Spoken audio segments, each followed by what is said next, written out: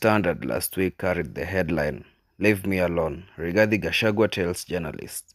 The Star had a story where former Nyeri Town MP Ngunjiri Wambogo was reported to have questioned the route the media had taken to highlight Gachagua's controversial remarks since he took the oath of office.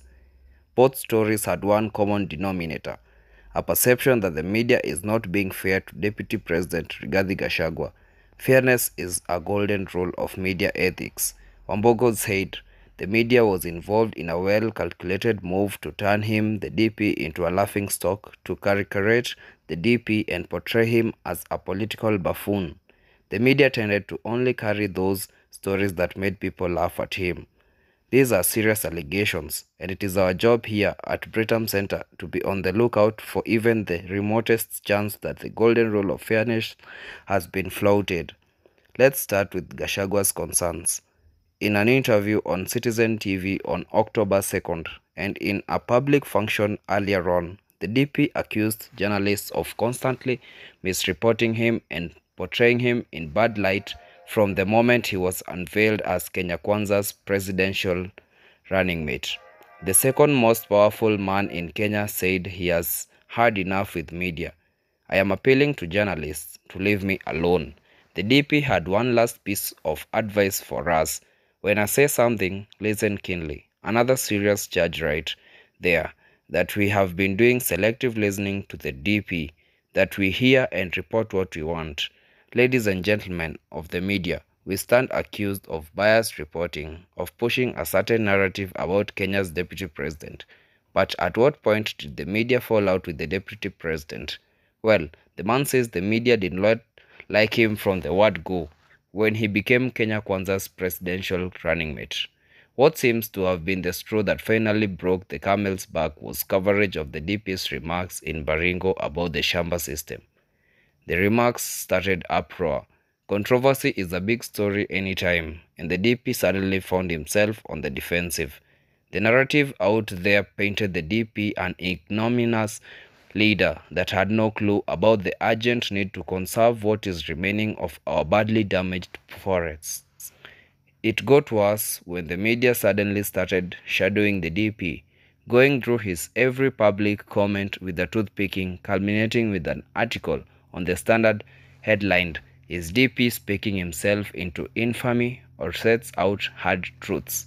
Now, while the headline seemed balanced, the story was not. Instead, the Standard gave a long list of Rigathi G's perceived infamies but not mention of his perceived hard truths. Granted, Rigathi G would most probably have told the reporter to hang if he tried to get a comment for the article, but an interview with the DP's closest allies would have balanced the article, or the writer would have attempted to write about the hard truths, but Rigathi G speaks side by side with the perceived infamies like Mark Olo did in his piece. We need more frank speakers like Rigathi Gachagua. But as things start right now, Rigathi G might be justified in accusing the media of unfairness. Let's look at what the DP said in Baringo. "We had a Shamba system where people were given land, planted maize, took care of trees until they were mature, and then left. We will have a plan of cultivating in forest while taking care of trees. Good thing about trees is when they mature, no one asks you to leave." But what did the media report? Journalists made the public believe the DP was the newest threat to Kenya's forest, after illegal loggers. Granted, the Shamba system has a bad history in Kenya, but hey, to paint no less a person than Kenya's deputy president as a visiting Matayan who is ignorant of the urgent need to protect our forest is to caricature him almost to the point of character assassination. It gets worse when we begin shadowing the deputy president. The Standard was on Rigathi G's case against last week, with columnist Leonard Kafafa accusing the DP of being suffused with the passion of his convictions, which loosely translates as Rigathi G is in love with the voice of his sound.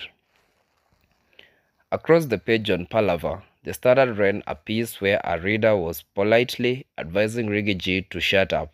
On October 7th, the Standard was on the DP's case again. Rigathi other name is state capture, and that's not putting words in his mouth, wrote columnist Peter Kimani, and the lights zoomed in and out to show an outdoor fire where Rigathi in a flowery shirt that suggested his fashion sense is flourishing, declared his home sits on the foot of Mount Kenya, which instantly took him to the recent bruising general election.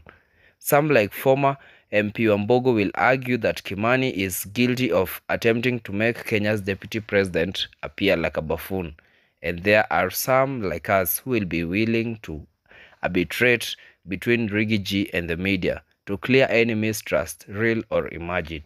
Share on WhatsApp. What are your opinions regarding Rigathi Gachagua's way of life? Make your comments in the section below and follow me.